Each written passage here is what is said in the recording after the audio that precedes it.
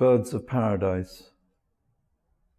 One man sits in the street and hooks his eyes on those who pass, then whistles at them in the tongues of not quite familiar birds.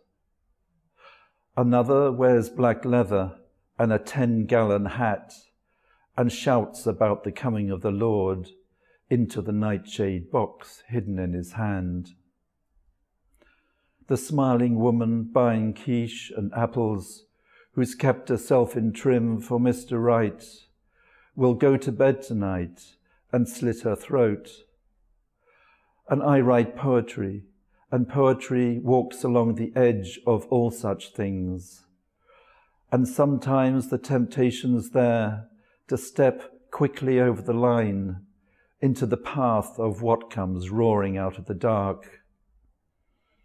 But for now, I'll start another poem, shut behind my crimson door, while up the street the man has found a strange new bird of paradise, and the Lord has come just a little closer, and a small black choir sings in the woman's mouth, like the sound of distant shorelines endlessly reshaping in the rage where land encounters the sea.